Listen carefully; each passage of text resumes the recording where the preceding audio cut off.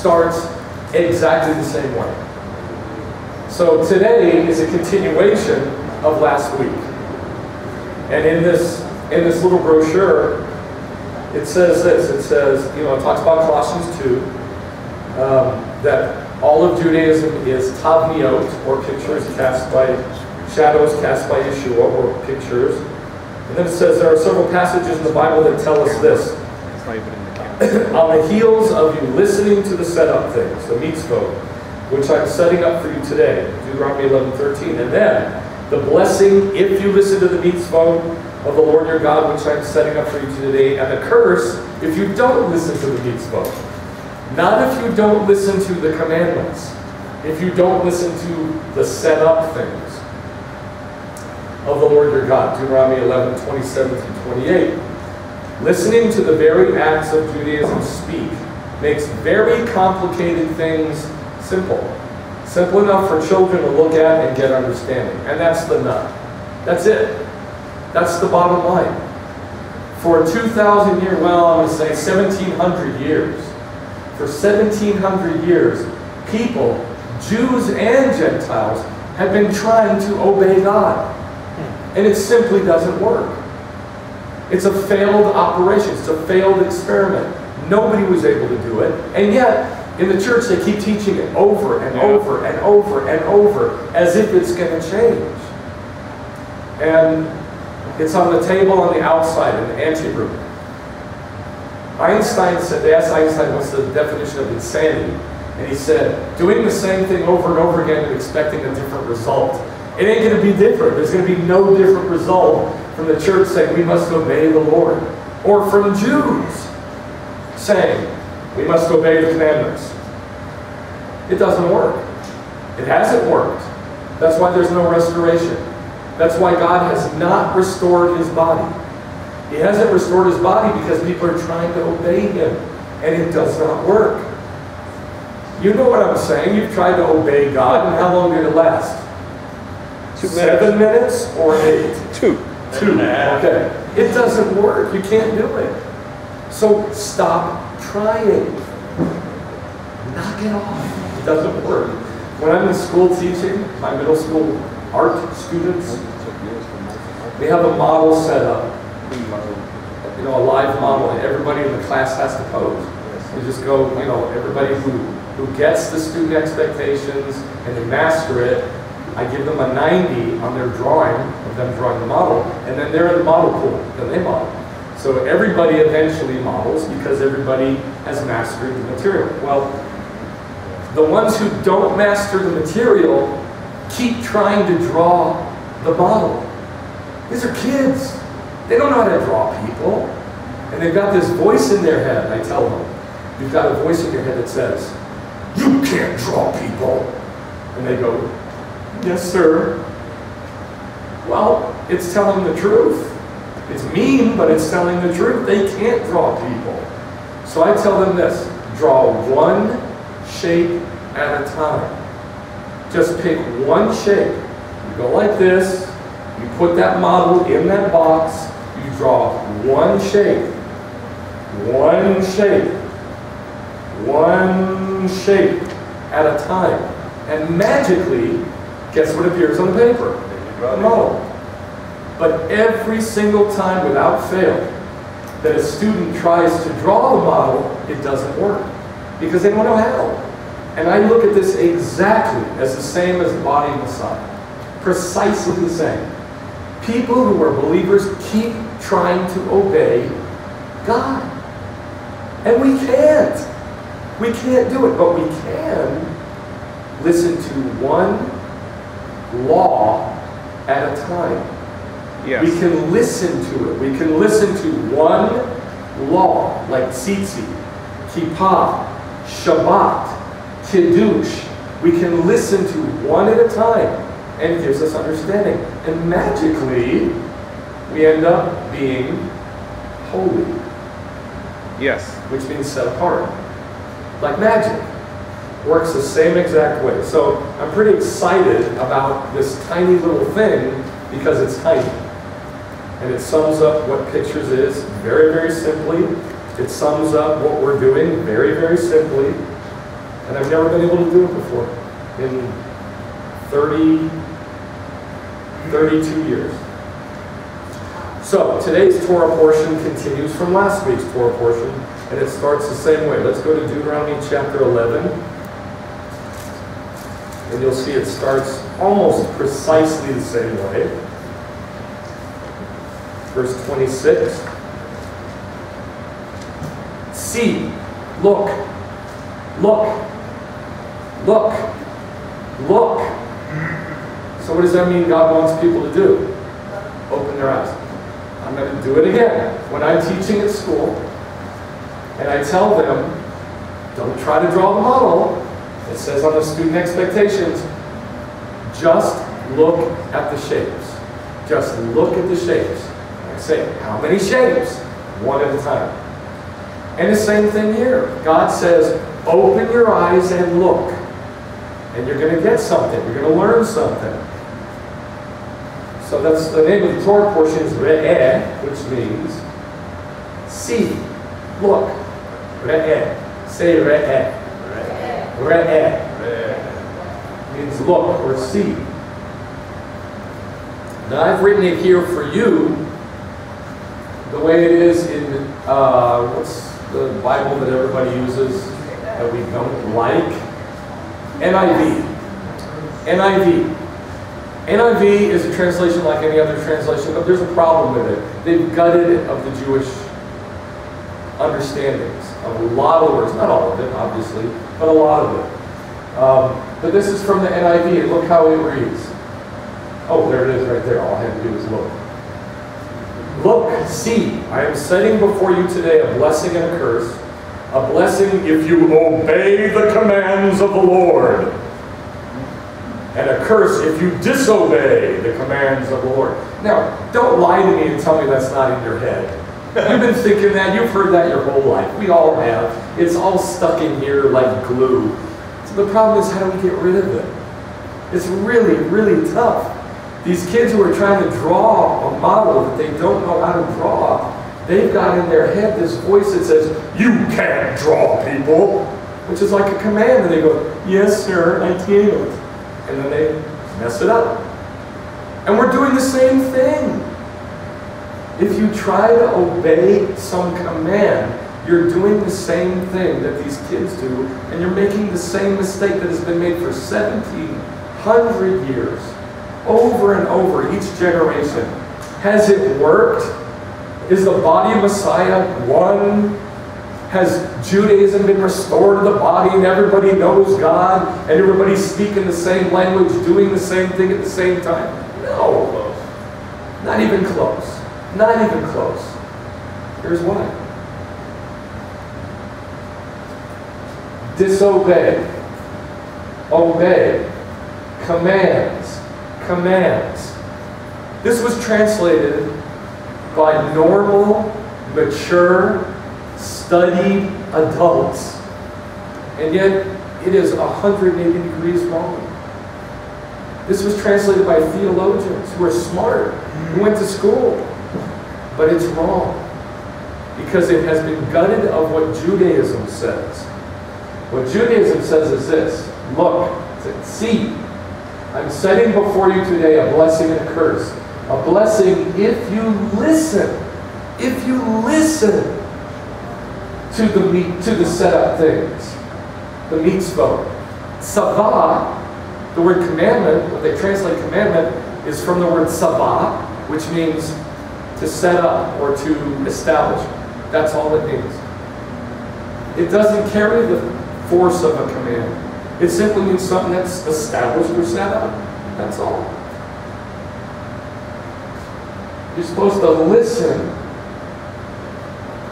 to the mitzvot, to the set up things of the Lord your God. And a curse if you do not listen to the set up things. Not if you don't obey a command. Do you understand the difference? Yes or no? Yes. Yeah? Yes. It's starting to congeal? Because this is 180 degrees opposite from what you've been taught. And I know it is. So I know it's weird. I get it. But that's what the Hebrew says.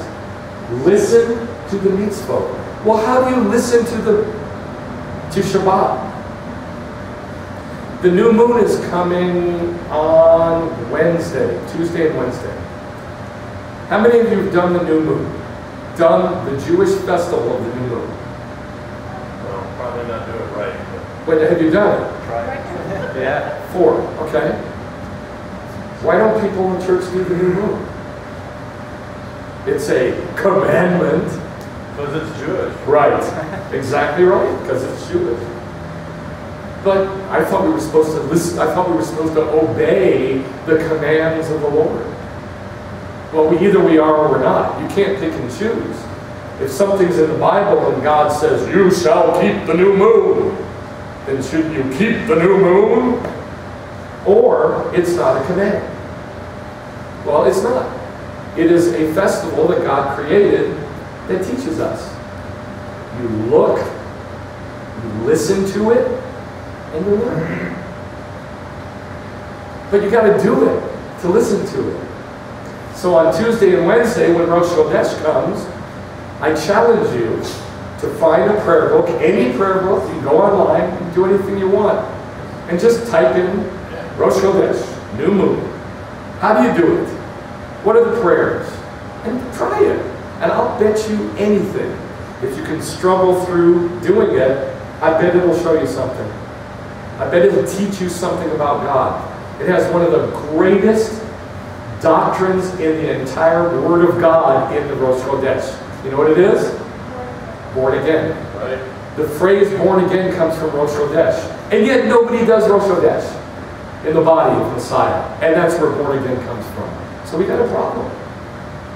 You understand what I'm saying? You got to listen to it. But you can't listen to it unless you do it. And that's what God is saying. Look, I'm setting before you today a blessing and a curse.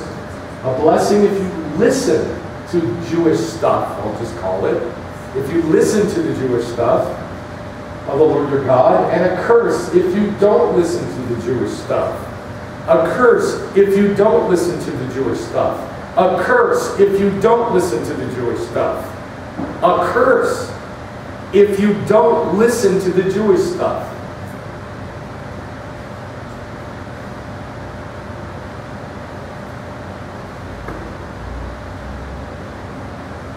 Why do you think churches are so big? Because God is blessing them? No. Because, as some sarcastic kid wrote in my ROTC class on the table in pen, deeply engraved, eat poop. And it didn't say poop. 100 billion flies can't be wrong. That's why churches are so big. Because it's just what everybody does. It's not God blessing. The blessing is if you listen to this Jewish stuff. That's the blessing. That's when God blesses you. The blessing is you knowing God. How much God do you know? How much of God do you really know? Do you know when He's happy? Do you know when He's sad? Do you know when He's angry? Do you know when He wants to dance? Do you know when He wants to pull a sword out of His sheath and start slicing? Do you know how He feels when He feels it? And it does not come through prayer. I got news for you. I've met, at this point in my old age, hundreds of thousands of believers who have no clue about what the times of God are, and so they don't know what God is doing or thinking or saying or feeling. They get little tiny bits of information, like an antenna, picking up an AM radio station that's tinny and hard, and it drops in and drops out, it comes and goes, it comes and goes, and they can hear it, then they can't hear it, it's hard to hear. That's what prayer is in the church. That's what it is. However, they are getting signals from the Holy Spirit. But it's not clear, it's not precise, and it's not often. If you do this, if you listen to the mitzvot, I'm going to say it again, if you listen to the Jewish stuff, you'll get the blessing. And the blessing ain't money. The blessing is knowing God. Right. I mean, I think that's why we're here, because we want to know God. Well, listen to the Jewish stuff. If you don't know something about God, you'll find it in Jewish stuff. That's where you'll find it. And if you start doing the cycle of Judaism, and I mean really doing it, I don't mean here and there and picking and choosing and, oh, I'm busy this week, I can, whatever. Do it. Like, do it consistently. And I guarantee you, the more you do it, the more you're going to understand God. And maybe, this is a big maybe, you might, and I'm saying this because of me, this is why I say maybe, you might stop being a jerk. Yeah. It's a big maybe. It'll change you, but from my own personal experience, I'll tell you this, I was doing Judaism, trying to listen to it, and listening to it, I mean, sometimes really well, but I was still a jerk. I was a horrible jerk. And over time, it changed me. It's like circumcising. When that foreskin is cut off the penis, it's in a circular motion. It's in a circular motion. Like the Jewish festivals. It's a cycle. We call it a cycle. A seder, an order, a cycle, a chag, a circle. That's what the festivals are all called. The cycle is called that. Sorry, the year, the biblical year is called that. And if you go around that year over and over, eventually it circumcises you. And that's what happened to me. It just took a long time because I'm so stubborn. And I'm just talking from experience, it will change you. Hopefully, because you're a better person than I am, it won't take as long. But over time, it will change you. It'll change you a lot more effectively than obeying commands. I guarantee you that. And I say that from experience. Not from my experience. From other people, me experiencing them. And I'm talking about believers. People who were born again for years and years. Who love God and love everybody. But they don't know thing one about God.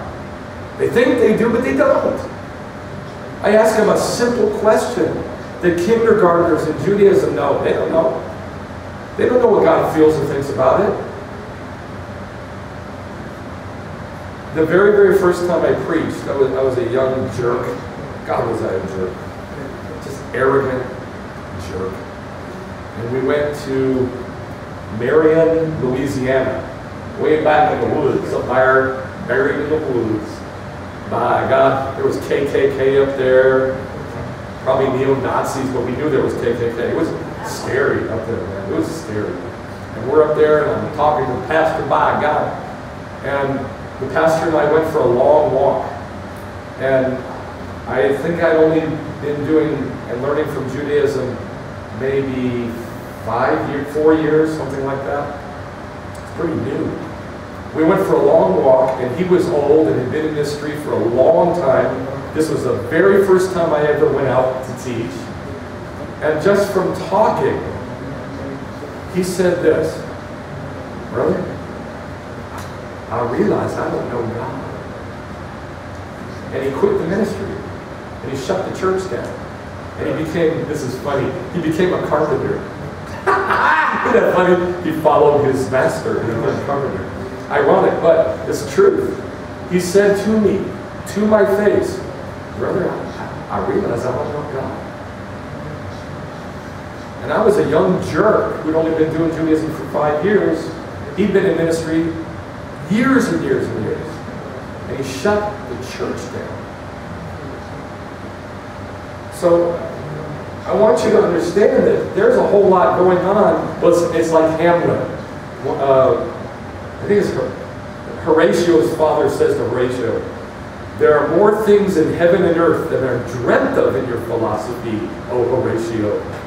More things in heaven and earth that you can even dream of. That's how Judaism is. The depth of understanding of God is so amazing in Judaism, it's hard to even fathom what we don't know.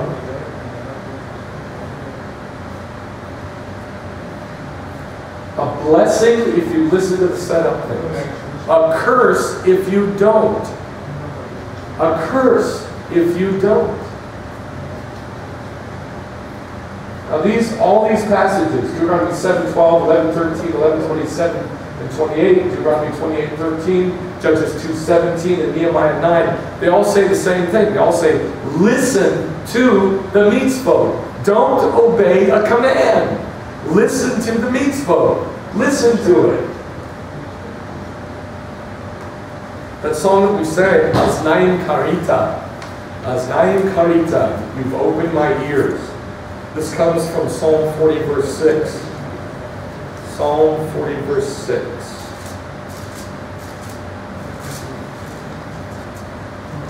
Sacrifice and meal offering you have not desired. By the way, Christians love to quote this verse. They love to quote this verse. Why? Because it says, I don't want sacrifices. Right.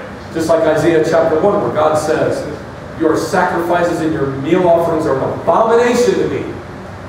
And then there's a couple other passages that go along with the same thing. He's not saying I don't want the sacrifices. He's the one who invented it in the first place. He's saying, sacrifice and meal offering you have not desired, God, but my ears you have opened. Burnt offering and sin offering you have not required. Then I said, behold, I come. In the scroll of the book it is written of me. This is talking about Yeshua. The Word became flesh. Behold, it is written in the book of me, Yeshua says. So what he's saying is, in the midst of saying, you weren't asking for sacrifice and meal offering. You were asking for me to open my ears. You were asking for me to open my ears. Look, I'm setting before you today a blessing and a curse. A blessing if you listen to the mitzvot. And then David says in Psalm 40, you weren't looking for the burnt offerings and the sacrifices. You were looking for what? For me to open my ears. Aznayim Karita, you've opened my ears. Burnt offering and sin offering, you weren't requiring. If it was required, what would it be? If it was a requirement, what would it be? What would we call that? A law. A law or a commandment. Right? It says here it's not a law or commandment. Burnt offering and sin offering you have not required. He gave it to us. He gave it to the Jews. Said, do it. And then said, what? Listen to it. Listen to it. Don't listen to me saying, do it. Listen to it. He gave us the Torah, gave us each of the laws, said, do them forever, by the way. And then says, listen to them, and you'll receive a blessing. And that's basically what it's saying here. Sacrifice and meal offering, that's not what you were looking for. That wasn't your desire. My ear you have opened. Burnt offering and sin offering wasn't the requirement. Then I said, behold, it's written of me. I come. It's written of me in the scroll, in the book. I come. Talking about the Messiah. Then look at verse 8. I delight to do your will, O my God. Your Torah is inside my heart. God didn't ask for burnt offerings and sin offerings. He didn't ask for that. He hates that. Then why do we put it in our hearts? It makes no sense. It's illogical. It's illogical to say, this is saying God doesn't want Judaism. It's illogical. Your Torah, you put in my heart. So I do it, I listen to it, and I get it. And that's how it's supposed to work. Now Job 33, Job 33, 36, and Isaiah 50, all these passages say basically the same thing. I want to read the one in Job.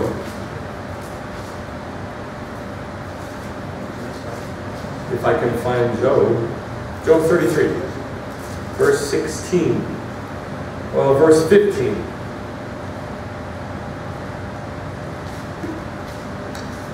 Verse 13.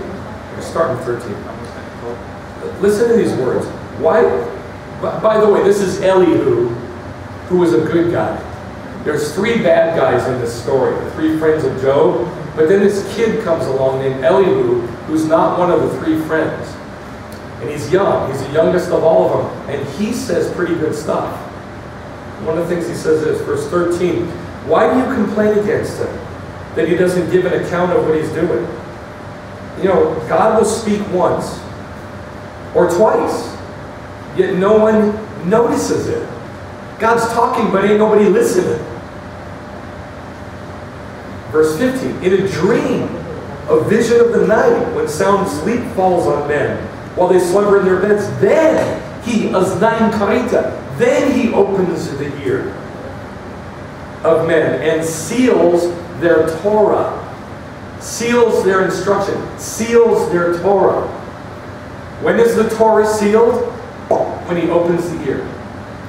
Well, how are you going to get your ear open? That's the trick. How do you get your ear open? That's in Romans chapter 10, verse 17.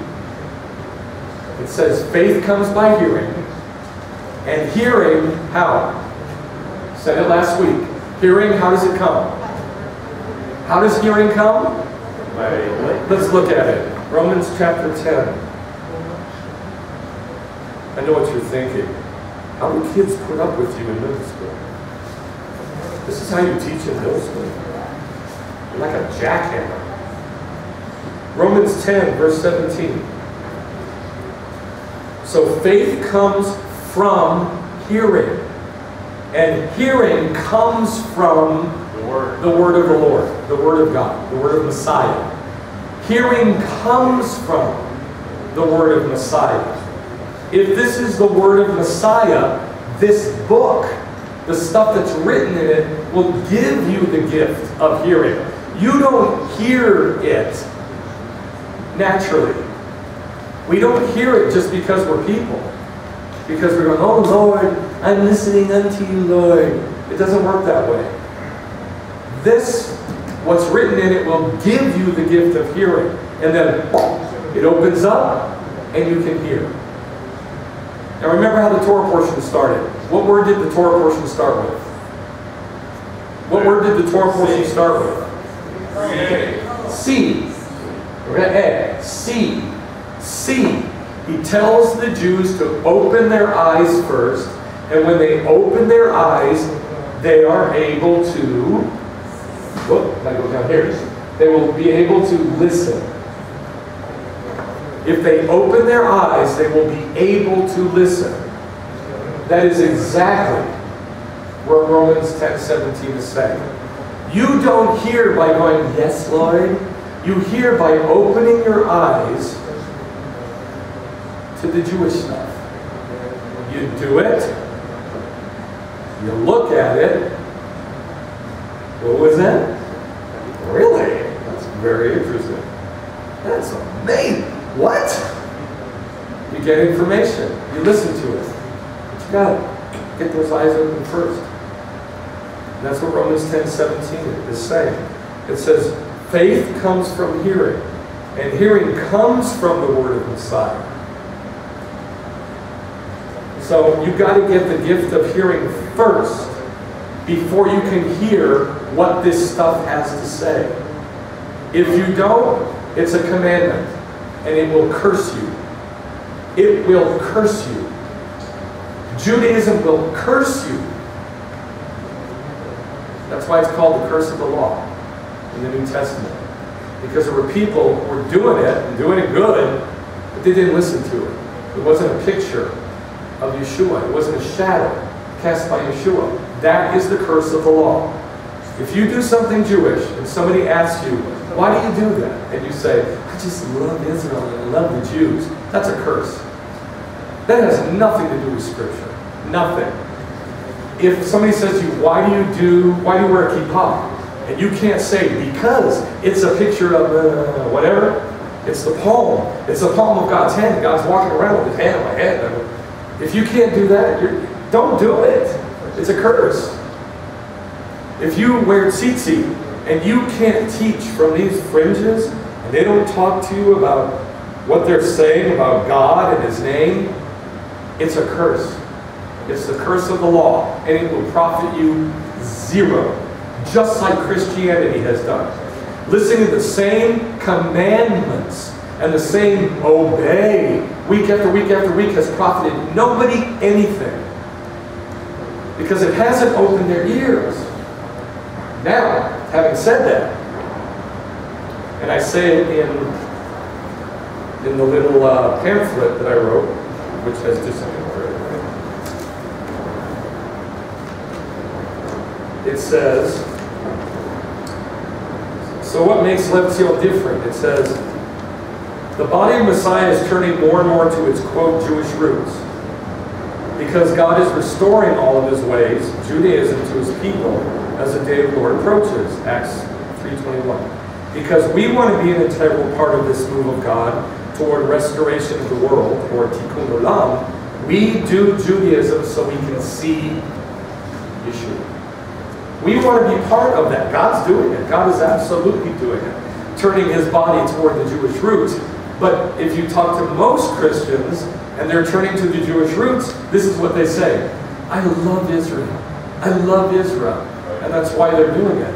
That's not the Jewish roots. The Jewish roots is the Jewish stuff. Now, yeah, it's a good move in the right direction. Nothing wrong with it. It's cool. But it's not Jewish roots. Jewish roots is Judaism.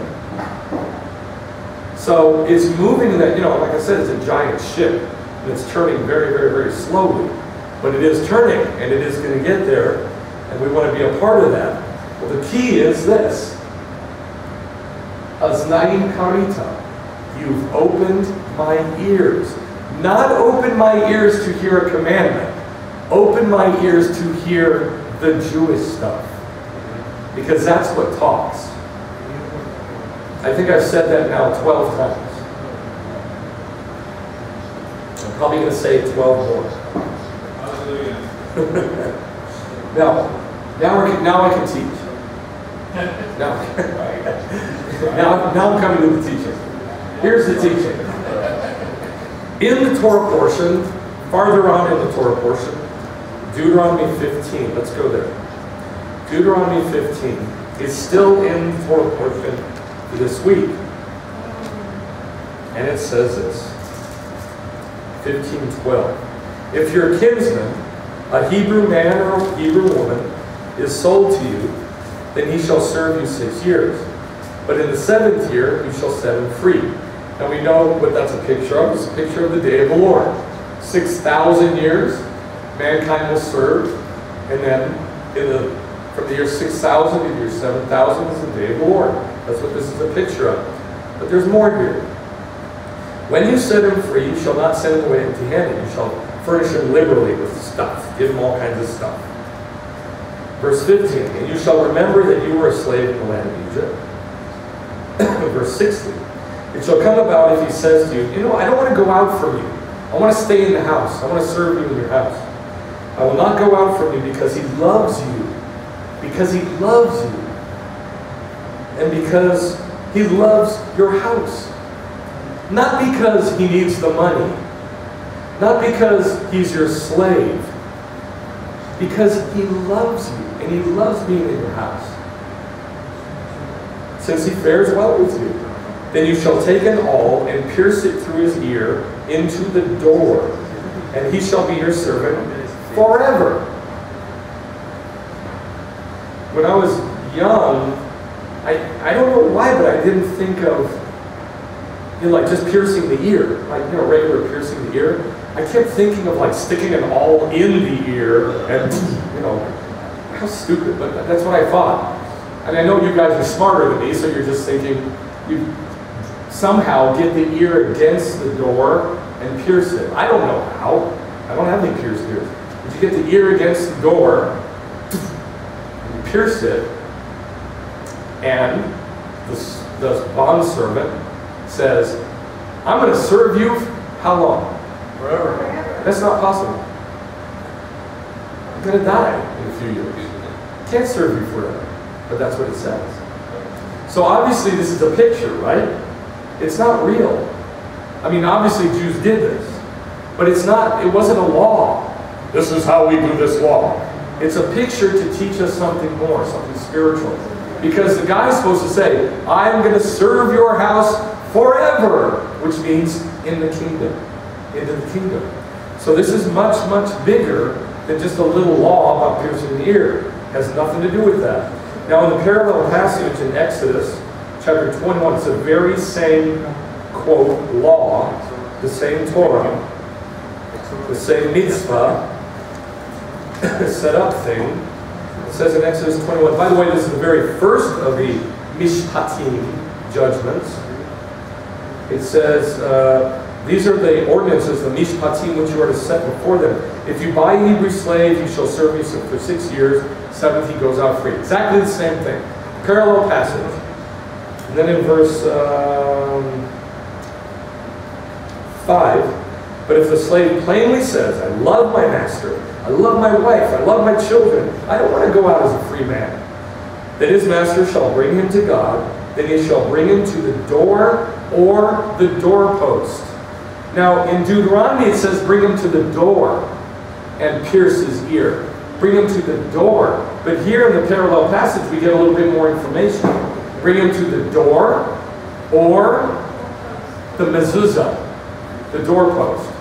So it can be either one. Aha, thank you very much, my little friend. This is a mezuzah. This is a mezuzah nowadays. And it has a scroll on the inside of this little box. This is empty. Once it goes on the door post, put the scroll in it. And the scroll is the Shema and a couple of other passages about the blessing on Israel. This is nowadays. This is ancient. That's a mezuzah. That's a big old mezuzah. See that big giant stone pillar? That's a mezuzah. Wow. What does mezuzah mean? Doorpost? Doorpost. Here's a doorpost. Here's a doorpost. The door was in between. So, if the doorpost was made of wood, you could do the same thing. Pierce the ear. Or it could be stone, I guess. It's kind of weird to stick your ear up against a stone and pierce it, I guess. But look how big that hole in there is. That's a foot. It's this big. And there were scrolls put in there. Big ones. That was the mezuzah. Now, because we're in America, we shrunk that puppy down. And you should all put a mezuzah on your doorpost. There's prayers to say. There's amazing meanings in the mezuzah about a book full. It's amazing. So I started thinking, you put your ear against the mezuzah and you pierce it and you serve forever. What's in the mezuzah? What's in the mezuzah? Scroll. Torah. The words, the Devar, right. The Devar Elohim, the Word of God. You stick your ear against it to hear. It's the same picture. Put attention. Put attention, exactly. God is saying, put attention over here. Exactly right. Put your ear to the Word. And that doesn't mean just reading the Bible. It means do the Jewish stuff and listen to it. And you'll get the same exact kind of information that you do from the Holy Spirit just talking to you. Only more. A lot more. Because that's how the Holy Spirit talks. You may not like that, but that's how the Holy Spirit talks. She talks to us through the Jewish stuff. The Holy Spirit talks to us through the Jewish stuff. You don't have to do Jewish stuff. But you won't hear her as good because you're not in class as often. It's just that simple. The more you go to class, the more you're going to hear the teacher. The less you go to class, the less you hear the teacher. The less information you get. So there's the mezuzah scroll that is put inside the mezuzah case. And all mezuzot nowadays have a shin on them, which stands for Shomer Delatot Yisrael, which means keeper of the doors of Israel, but it also stands for Shaddai. Shin Dalet Yod. Shomer Delatot Yisrael. Shin Dalet Yod. Shaddai, which is an acronym for keeper of the doors of Israel. They all have a shin on them now. Have for centuries. Why? Because you're putting God's name on your house. You're putting God's name on your house. So, if we look at these, there's only 3, but if we look at these passages that say what's on the mezuzah, there's only 3 in the whole Bible. Exodus 12, Deuteronomy 6, and Deuteronomy 11. We just read Deuteronomy, no we didn't. Let's go to that. Deuteronomy 6, the Shema, which is put in the scroll. We should know it by heart. I do know it by heart. It says, and you shall bind these words on your forehead and as a sign upon your hand, and you shall write them upon the doorposts, the mezuzot of your house. You shall write them upon the doorposts of your house. That's in Deuteronomy 6:9. Deuteronomy 11:20 restates it, same exact thing. You shall write the word of God on the what? On the what? On the mezuzah, on the doorpost. And the only other passage in the whole Bible that has something put on the doorpost is Exodus 12 at the Passover. What's put on the doorpost? Blood. Therefore, blood equals God's word.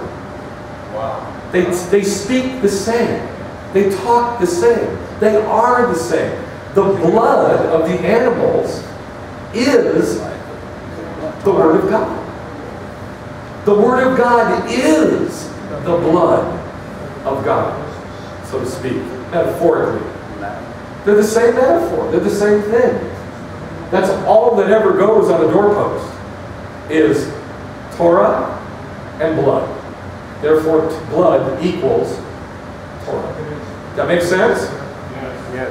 So you put your ear to it, and I guarantee you, because I've done it and I can say from experience, when you look at that blood, when you look at an animal slaughtered properly and you look at that blood, if you don't think it says the same things as Torah, you're out of your mind. It absolutely does. It talks about Yeshua. It talks to you about atonement. It talks to you about your sin. It talks to you about the kingdom. It talks to you about certain specific blessings. It talks to you about the Word of God. It talks about all kinds of stuff. Not just, you are a sinner in need of a Savior. It does not say that. It says all kinds of details. Because I've done it. I know.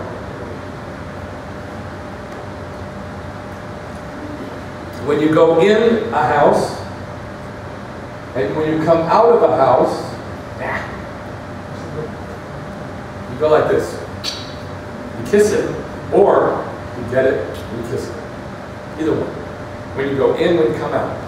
Because in Psalm 2 it says, kiss the Son, S-O-N. Kiss the Son, lest he be angry and you perish in the derech, in the way. Kiss the Son. Therefore, come on. Therefore, what is the mezuzah? The Son of God. What do you think of that, pal? And it's the blood. See how all the pictures talk the same? It always comes back around to the same message. Yeshua is the Word of God in flesh. Yeshua is the blood. They're all the same. And He's the Torah. He's the Torah in flesh.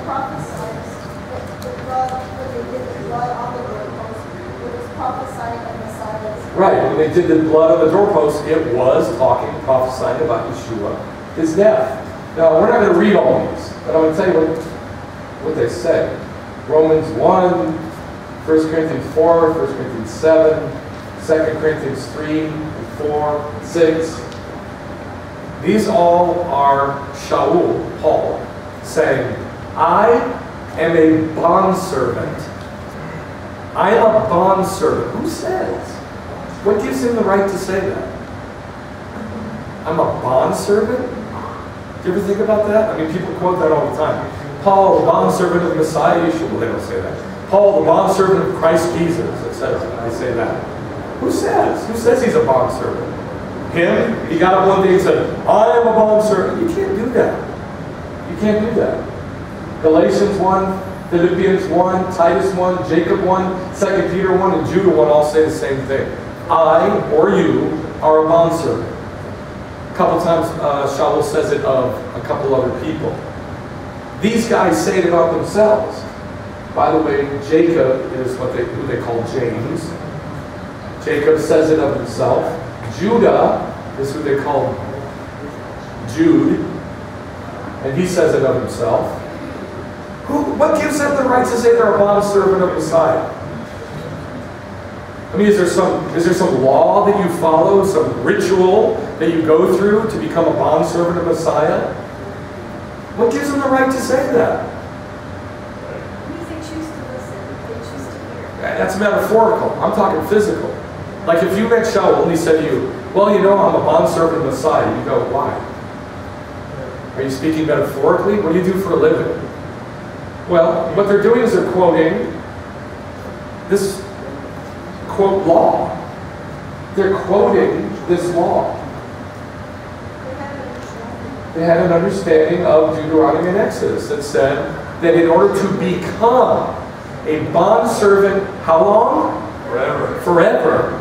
You put your ear on the mezuzah and you pierce it, and I suppose you stick a gold earring in there as a picture of what you're doing, which is listening, and you become a bondservant forever. That's right. That's right. A gold earring goes in the ear after they pierce the ear. And it's a picture of what they're doing, which is listening. Yes? Do we know if it was the left ear or the right ear? It doesn't matter. Or was it both? It very much matters. It's the right ear. Right ear? The right toe, the right ear, and the right hand were anointed by blood and oil on the priests. When they were anointed, when they became priests, God said, put blood on the right toe, of the big toe of the right foot, on the ear, the right ear, and on the hand. And it's a picture of the very same thing.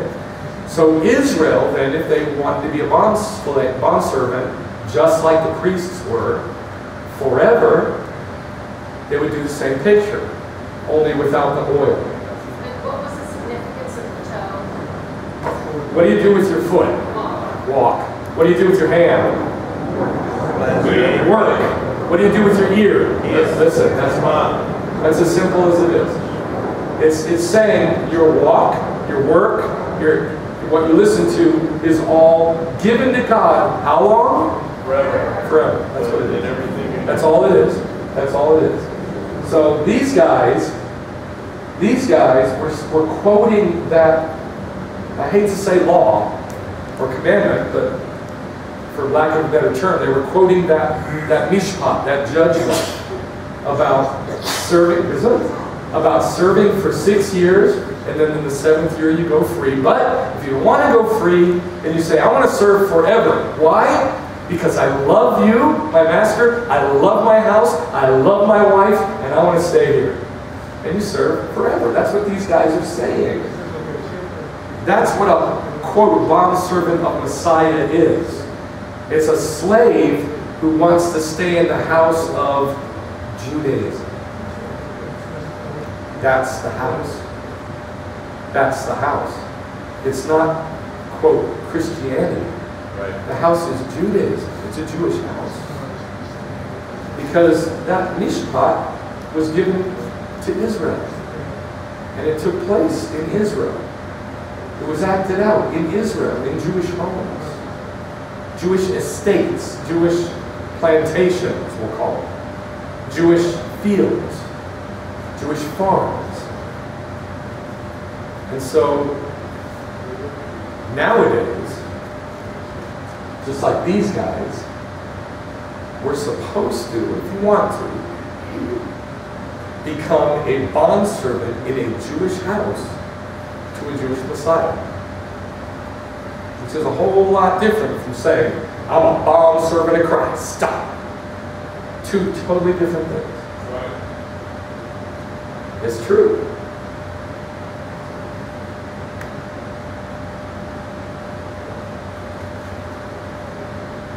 This one in Revelation,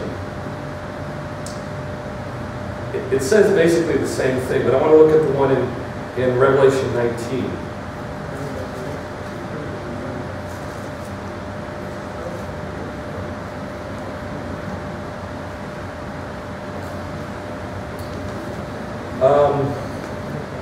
Verse 1 says, Hallelujah, salvation and glory and power belong to our God, because his judgments are true and righteous, for he has judged the great whore who is corrupting the earth with her immorality, and he has avenged the blood of his bondservants on her. Who's he talking about? Who were the bondservants that got avenged? Christians during the during the tribulation? No. All the Jews who served in the Jewish house for 4,000 years. All the Jews of Israel who served, and the Gentiles who joined them, who served God for 4,000 years. And then finally, the day of the Lord comes, and God avenges those people who went, you know what, I'm going to serve you forever. Go ahead and pierce me. I'm going to put my ear to the mitzvot, and I'm done, man. I'm done. You got me for the rest of my life. I'm not going anywhere. Those guys are the ones who are going to be avenged. So we're supposed to serve, but here's what's being missed. It's not under compulsion. You shall obey the Lord your God and do his commandments. That's compulsion. That's not God. That's us. That's humans saying, you know, we really want to get everybody in line. We want to make sure our church is huge and everybody ministers to one another and all the needs are met. That has nothing to do with the Bible. Nothing. We're not supposed to serve under compulsion. We're supposed to make the choice because we love our house, we love our master, we love our wife, we love our family, and we ain't going anywhere. And I like it. I'm going to stay here in this Jewish house. That is a bondservant of God. Right. That's a bondservant of God. Not obey. Not obey, yes. And that's how the scripture says, Oh. if I forget Jerusalem or the Jewish ways and God's ways, if I forget Jerusalem, then my right hand is straight. If I forget Jerusalem, may my right hand forget its strength. Yeah, because it's like, you know, you've forgotten why you chose to be a monster. Right. You've forgotten why you want to be a bondservant in the first place. Because you've forgotten Jerusalem. Which, by the way, when it says Jerusalem, it doesn't mean Jerusalem. It means the city inside you where you worship God, which is Judaism. Zion is Judaism. It's like a code word in the Bible. Let's go to Psalm 119. I'm going to finish up. Psalm 119.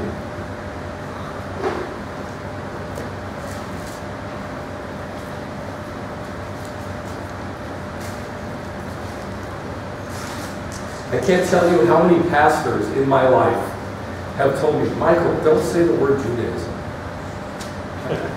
I can't tell you how many Messianic rabbis have said to me, Michael, don't say the word Judaism. Right. Messianic rabbis told me that. Many. I've been teaching this for 30 years. Now, just now, after 30 years, people are starting to go, maybe that's not stupid. Maybe that's not so stupid. Maybe. Maybe. Psalm 119 under Mem, I don't know what verse it is.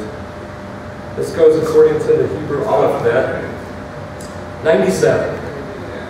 97, you're close. 97. It says, Ma ahavati toratecha, kol hayom hasichati.